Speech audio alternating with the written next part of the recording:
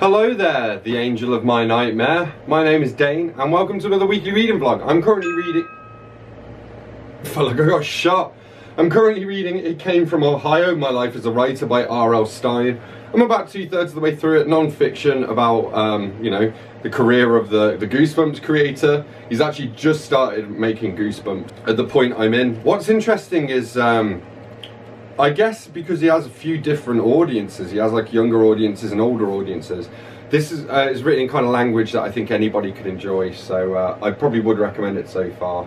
And I will give you an update on that shortly. Hello good people of the internet, it is currently Thursday, I want to say the 18th, I think it's the 18th. I'm still reading The Currents of Space by Isaac Asimov. I'm about 3/4 of the way through it.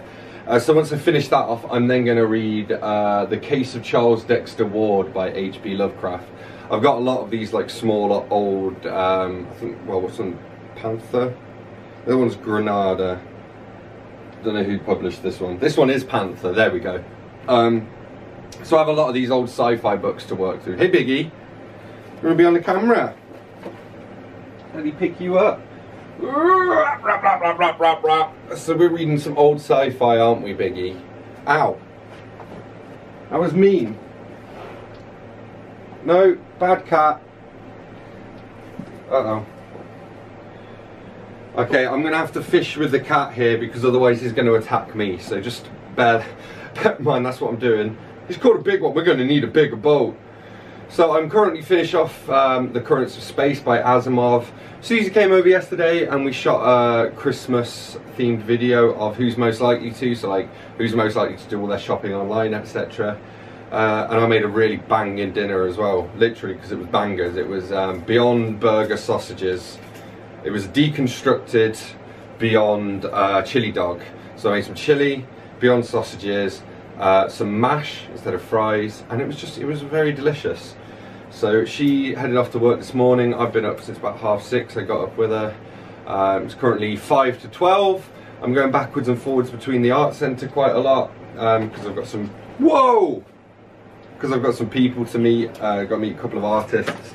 In fact, I'm meeting the guy who designed this T-shirt to give him his copies of it, and one of the other artists as well who did one of the other T-shirts. I'm meeting him too. So yeah, that's where I'm at. And I'm just doing a bit of filming to make sure I'm all up to date. I'm ready to do my next radio show as well, so I might do that. It's been quite cool doing those as video first. I'm getting very distracted here. It's just, he's so cute and deadly.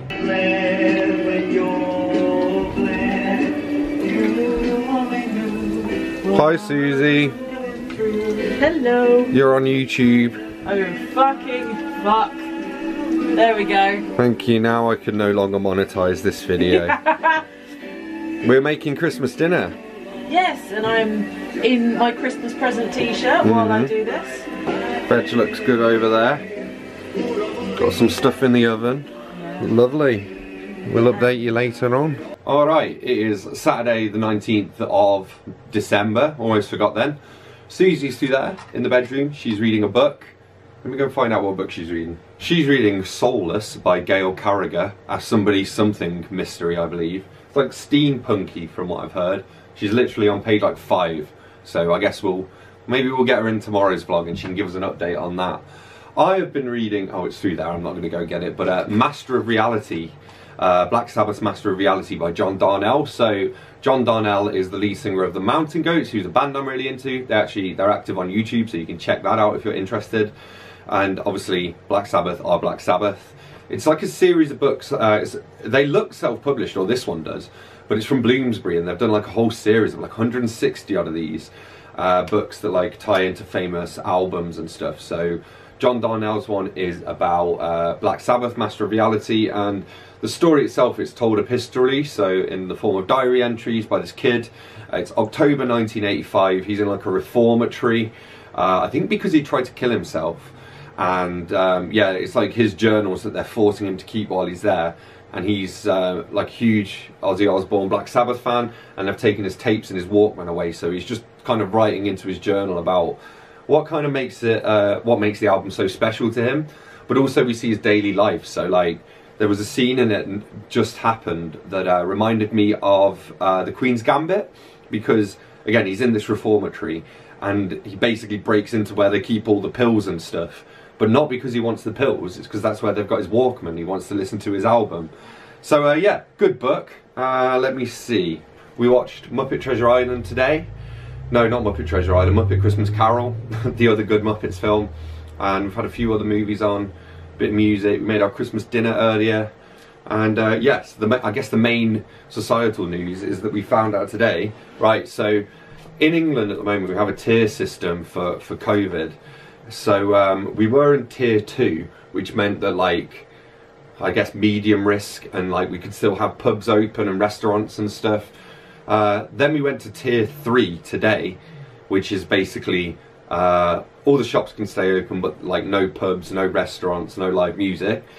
And then they announced today we're going into tier 4 as of tomorrow, which is basically back on a full national lockdown, except you can't travel in or out of tier 4 areas as well.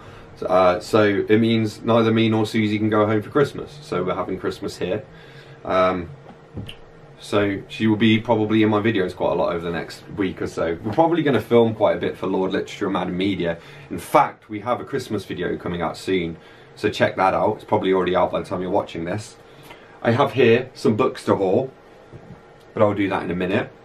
And these are the books that I've read. So I finished reading Tamara to de Passe by Derasse and Zidrou. This is a French bande dessinée, which is like a graphic novel. It's kind of like in between a graphic novel and a comic. They're pretty common in France. I think it's actually the second largest printer of graphic novels behind Japan, because of obviously like manga. But yeah, so this is like, I think it's presumably a weekly strip. There's also actually, it gets kind of meta, because Tamara, who's this main character here, by the end of it she started running a blog, and it's like, what is it? Oh no, it's, is it Gross Girl? Because there's a Gross Girl, which is like fat girl, basically. It's like a common theme throughout this. It's like this superhero TV show she watches. Oh no, okay, so her blog is leblogdetamara.blogspot.com, which may or may not still be active. You gonna see Suzie, Biggie? Go on then, push. But yeah, pretty good graphic novel. It kind of investigates like societal beauty standards, because she's kind of this outcast, you know? So like in the first one, she goes to a surgery to get like a pimple added to her face, in the same way that people get like facelifts and, you know, liposuction and all this stuff, because it's the current trend. And then she goes outside and lo and behold, the current trend has changed. There are a few like that. There's another one where she goes clothes shopping, and then like by the time she comes back out, the fashion's completely changed and stuff. But overall, fun little read, good for learning French. I gave it a 4 out of 5. And Tamara's adventures continue. And in fact, yeah, there's loads of these.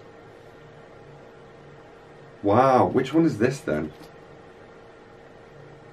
So this is collection number 6 of 14. That's interesting. I might add the rest of these to my wish list then and get to them slowly. Then I read The Case of Charles Dexter Ward, Sinister Seething Horror Strictly for the Iron-Nerved Addict by H.P. Lovecraft. I think it was his first full-length novel. Arguably maybe more of a novella. It's very Edgar Allan Poe-y in style as well. We're talking like long paragraphs of description and stuff. This kind of unsettling, sinister feeling that slowly grows on you. The storyline itself was kind of a slow burner, but it was a slow burner in the way that Frankenstein's a slow burner. And you know, if you go in expecting it to be an action-packed thriller, you're not going to get that. But there's plenty of like Lovecraftian vibes. So it was okay. I gave it a 3.5 out of 5. I'm still not sure on my opinion towards Lovecraft yet, whether I'm a fan or not. I mean, he was also an horrendous racist, so that doesn't really help his case, but you know, he's like inarguably influential. So slowly working my way through his stuff. I'm glad to tick this one off. Just playing with Susie's present. Okay, I have read some stuff. It is, what day is it? Sunday the 20th of December. I'm still reading Black Sabbath Master of Reality by John Darnielle, Guy from the Mountain Goats. Very good so far. I reached the second half of it. So basically, this is part of like a whole series of books that have been like made with music themes. And the first half of this was like a journal he was forced to keep while he was in care. And like his carers were reading it and stuff, and then he got basically sent to like a state institution. And then the second half is 10 years later when he's trying to find his old therapist and he's writing like these letters to him to tell him how he turned out. But it's really cool because it's very much about Black Sabbath's album, and even the two parts reflect like the two sides of a vinyl. So I'm enjoying it so far. I'm close enough to the end now that I think I can rate it. I reckon that's a pretty solid 4.5 out of 5 for me. He even changed the writing style from the first half when he was like this just little 16-year-old kid to the second half. Like you sense the maturity of the character, so I think that's pretty cool. Last night while I was in bed, I read Petit Manuel pour aller sur le pot by Paul Batton and Anouk Ricard. Donc, c'est un livre en français, une bande dessinée. Basically, read this and it'll teach you how to go for shit. Tout le monde fait pipi et caca. All the world goes pipi and poo-poo. Les babies aussi font pipi et caca. The babies also go for poo-poo and wee-wee.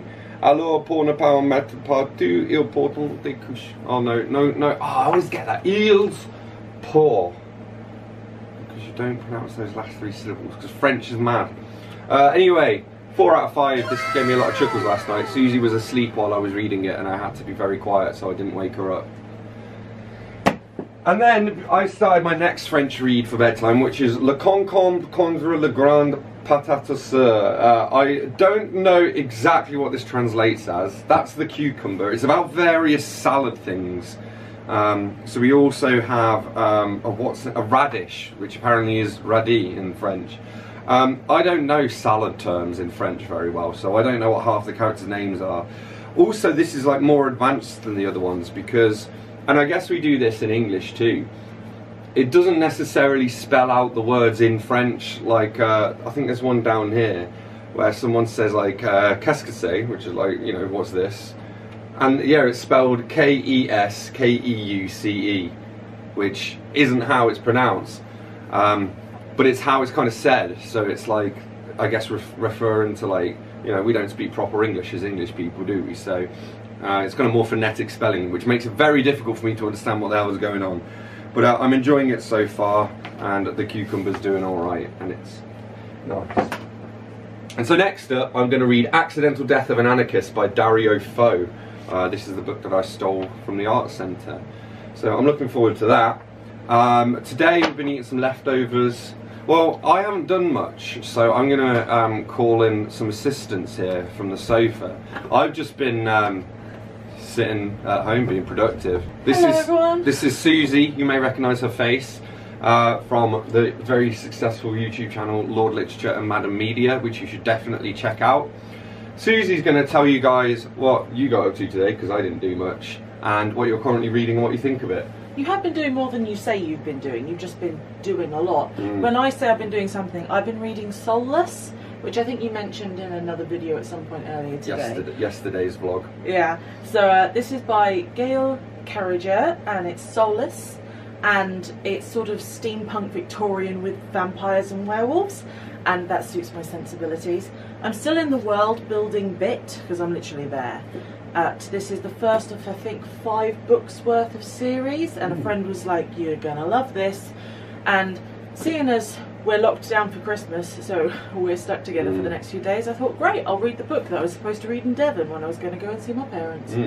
So what happens at the beginning of this is a vampire gets killed by our protagonist in self-defense, and it's so wonderfully British. I mean, there's a lot more fuss made about jam tarts being spilled over than the vampire being staked, and it's steampunky, and it's full of all of that wonderful pretense that you expect from a Jane Austen novel, but it's kind of taking the piss at the same time, which is really cool. But hardly anywhere in it yet, so I can tell you more about it later. I feel as though the vampire's been hard done by. I relate to my vampiric brethren. Oh, no. Enjoy your video.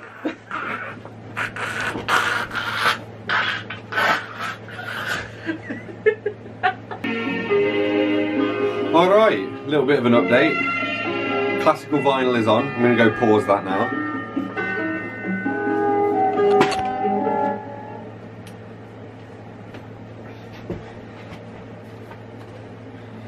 It's kind of funny, the language there, like pause the vinyl, except you can't pause the vinyl, I have to turn it off. You can't just, there's no pause button. Suzie is in the bedroom reading her book so that when we next have an update for you guys, she can actually tell you a little bit about the book. And I finished reading Master of Reality by Darnielle. It was very good. I'm about to start filming the review right now. And so I've now moved on to Accidental Death of an Anarchist by Dario, and I'm already enjoying it, and we'll probably do a review of that as well. But that seems like a good place to end this week's reading vlog, because it's Sunday. So as always, thanks a lot for watching. Don't forget to hit that like button if you've enjoyed this video. Let me know in the comments if you've read any of these books, and if so, what you thought of them. Hit that subscribe button for more, and I will see you soon for another book video. Thanks a lot. Bye bye.